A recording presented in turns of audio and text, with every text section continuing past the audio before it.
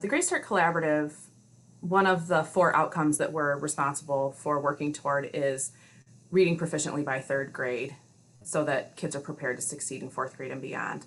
And so one of the things that we did as a collaborative was approach a couple school districts a few years ago in 2019 and asked, what would you do to improve literacy if you could just do that and not have to worry about money? And they came back with 2 categories, which was access to books and really summer programming was kind of that pot that it fell into.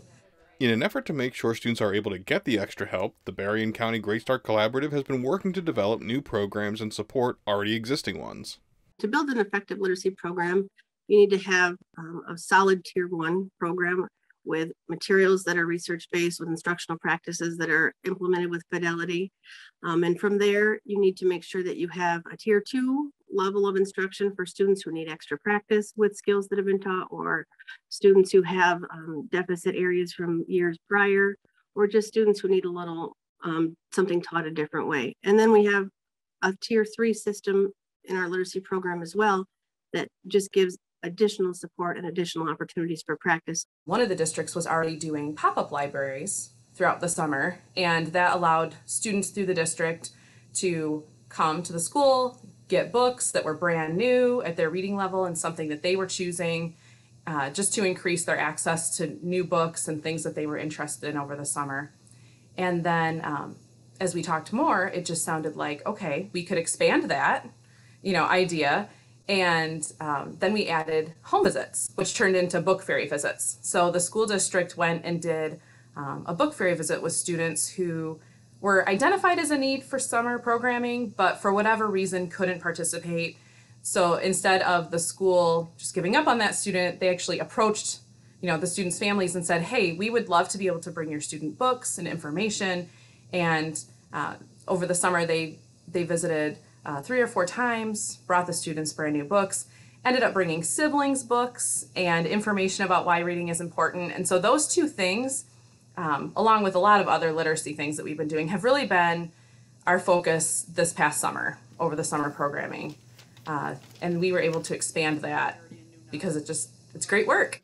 These literacy programs are working to identify students who need help as early as possible.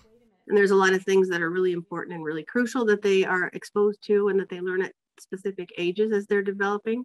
So when students don't get access to those things, or they've not got it in the amount of time that has been provided for them to learn it, then they have those learning gaps that need to be filled. So it's really important that in the schools that we have a system of intervention where we can do specific strategies and specific teaching in the intervention setting so that students are getting those gaps filled so that they can be solid readers moving forward. If they're exposed to language and books and in conversation, it builds their brain and really gives them the ability to have a foundation that is super strong, so that when they get older and they're doing more advanced things, like even math as they get older in school, it really gives them a foundation of knowledge to build upon. So it's super important from a very, very young age. I mean, really birth, to be talking, and interacting with your children, reading to them, exposing them to books and print, so that they can build that vocabulary in their brains, and also